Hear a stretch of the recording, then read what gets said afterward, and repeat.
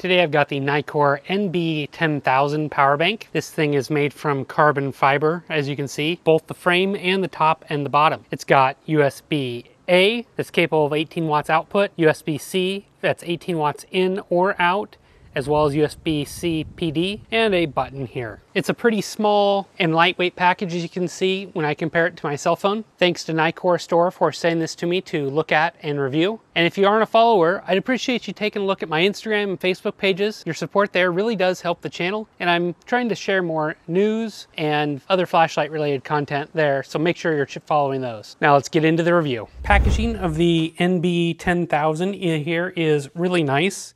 It's a box that looks like it's got carbon fiber all over it, and really not much details about it. It does pull out here. Inside you get the power bank itself. You get a manual, a warranty card, and a USB A to C cable here. The power bank is made from carbon fiber reinforced plastic case, and it's a lot more expensive and feels stronger than your typical material.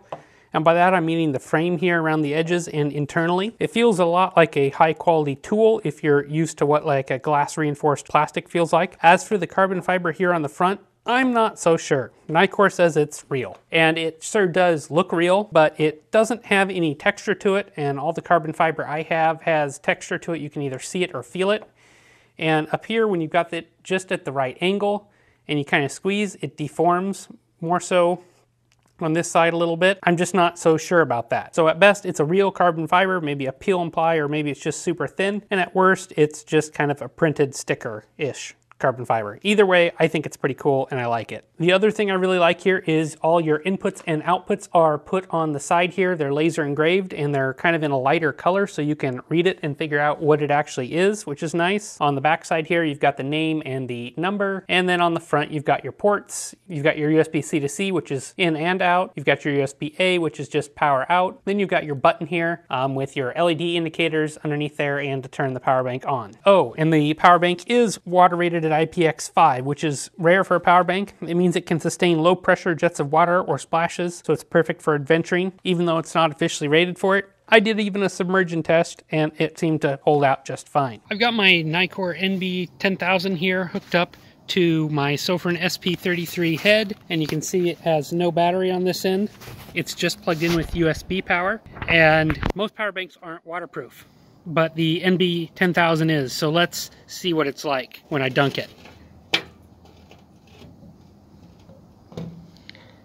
So here it is in water. You can see a few bubbles are draining out and it's working just fine. The flashlight is working great still, so no problems there. I measured the length at 122 millimeters long, width here at 59 millimeters, and thickness here at 10.5 millimeters. So it's nice and thin and slides between most modern smartphones really easily, allowing you to charge in the pocket, which is convenient, especially when traveling. And at 151.2 grams, it's pretty light thanks to use of that carbon fiber. I've got a couple other 10,000 milliamp hour power banks that I have reviewed on the channel, this Aki being one. And you can see the Nitecore is a smaller overall footprint. Thickness is about the same, but the Nitecore is 41 grams lighter, which is kind of substantial. The other power bank that I tested here was this Anchor, and it's a 10,000 milliamp hour as well. And it's significantly shorter and a little bit smaller in width, but it's significantly fatter. My guess is the Anchor here is using cylindrical cells, whereas the Nitecore here is using a polymer pouch. And these two are, the Anchor's 41 grams lighter. So Nitecore's claim of this NB10000 being the lightest power bank in the industry, so far I believe that. I don't have anything lighter. As I mentioned before, the NB10000 has one USB-A port for output up to 18 watts, and then you've got your USB-C, which you can use for in or out at both 18 watts. I used my Aki gallium nitride charger that I previously reviewed and had no issues with. And to charge, I've got a cable here, really easy, just plug it in. And you start to get some LED indicators on the front side telling you the status. My power bank's at about 1 bar right now out of 3. And that's one area here that I think is a little bit of a negative, This is hard to tell the difference here between these three. They're just so jammed together and they're kind of far away from that button ledge, so it's kind of hard to read the display. Total charge time with this charger and the power bank empty was 3 hours and 13 minutes. Peak charge rate I saw was 8.9 volts at 2 amps, or right at around 18 watts. And my CT2 meter recorded a total of 43.44 watt hours went into the battery. I ran 3 discharge curves with this power bank at 5 volts, 3 amps, 9 volts at 2 amps, and 12 volts at 1.5 amps. Power was stable with all 3 modes. At 5 volts, 3 amps, I measured a total energy transfer of 31.29 watt hours and average voltage of 5.18 volts and total discharge time of 2 hours 1 minute. At 9 volts 2 amps, I measured total energy at 29.16 watt hours. Voltage average was 9.14 volts and total discharge time was 1 hour and 35 minutes. At 12 volts at 1.5 amps, I measured total energy at 29.71 watt hours and average voltage at 12.02 volts and total discharge time of 1 hour and 38 minutes. The voltage here slipped a little bit the last 20 minutes, as you can see from the graph. So what I've got set up here is voltage pass-through. I've got power coming in from the wall from my Aki charger into the power bank, and then I've got the USB A to C cable that the charger comes with plugged into my phone here, and you can see that the phone is charging.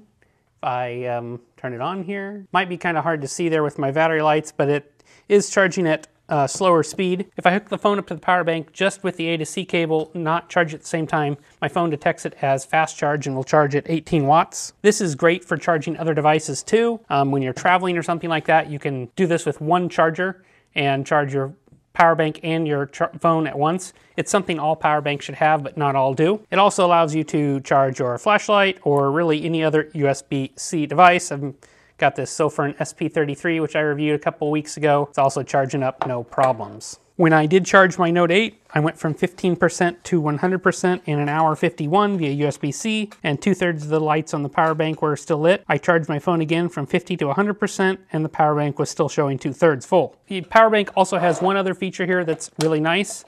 It's got a low power mode for charging your IoT devices, headphones, stuff like that.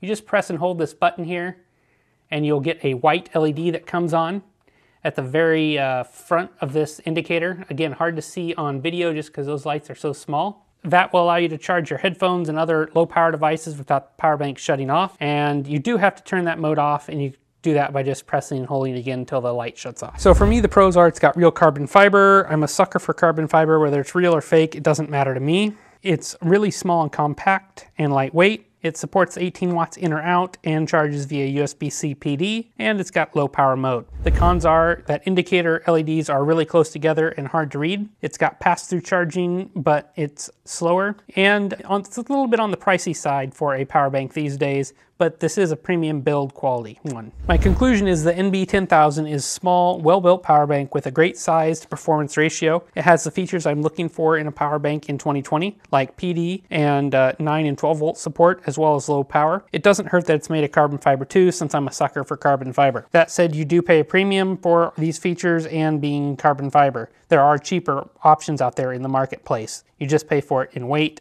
less features, and overall size. That said, this is my new travel charger. Again, assuming someday we will travel again. It's really easy to put in the pocket and charge while you're on the go, something I found essential in big cities. It also fits nicely in my camera bag. The traditional power bank brands like Anker and Aki better watch out because Nitecore is coming from them. If you've got any questions on the NB10000, let me know in the comments below. If you've enjoyed this video, make sure you like this video, subscribe, and share with your friends so I can continue to bring content like this to you every week. Thanks.